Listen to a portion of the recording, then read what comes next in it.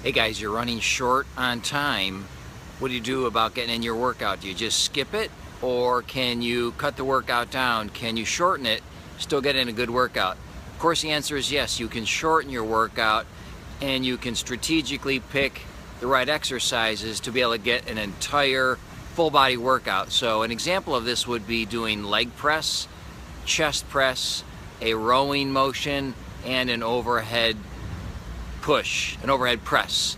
You do those 4 exercises, you have addressed all the major muscles of your body in probably less than 10 minutes. So you either can fall into the cracks and skip the workout like most Americans, or just shorten it. And remember, focus on what matters most, which is the intensity, not the volume. You can have a spectacularly productive workout doing 4 exercises if you're pushing yourself to that level of muscle failure. This is day 241 of Train Like a Champion.